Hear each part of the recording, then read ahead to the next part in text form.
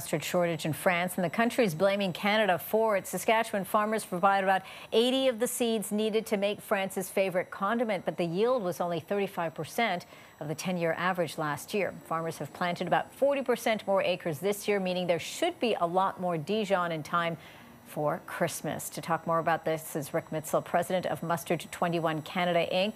Rick, it's good to have you here on CTV News Channel. Good morning. Good to be here. What are your thoughts? Everyone loves a little bit of Dijon, but they might have to wait. Well, yeah, there's definitely a mustard shortage this past year, and had a lot of calls on it and a lot of questions about it. Basically, we've got into a situation where there was a supply issue, and we're struggling to get back on track. Now, hopefully, the crop is being harvested or is mostly harvested right now in Western Canada, and that should help the situation quite a bit.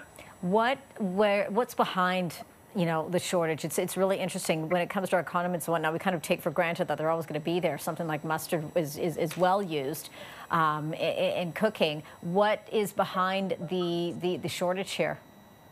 Well, probably one of the biggest drivers is the fact that there was a lot of canola that replaced mustard acres in Western Canada, and that was basically based on profitability, and farmers are having to make sure that they're growing the crops that are profitable for them. So it's certainly no fault on their part, but they moved some of the mustard acres over to canola, and that happened for a few years, and then we kind of had the perfect storm. In the third year of that, we had a drought in Western Canada, which created a huge deficit of mustard acres and mustard production, that was last year.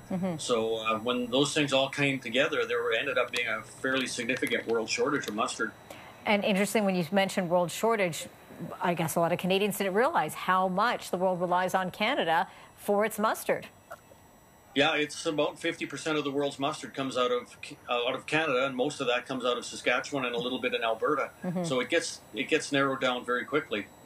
It certainly does. All right, we're keeping a close eye on it, but at least we know that by Christmas time, we should be back on track with things. Rick, it's good to have you to talk about this. Rick Mitzel is the president of Mustard 21 Canada Inc.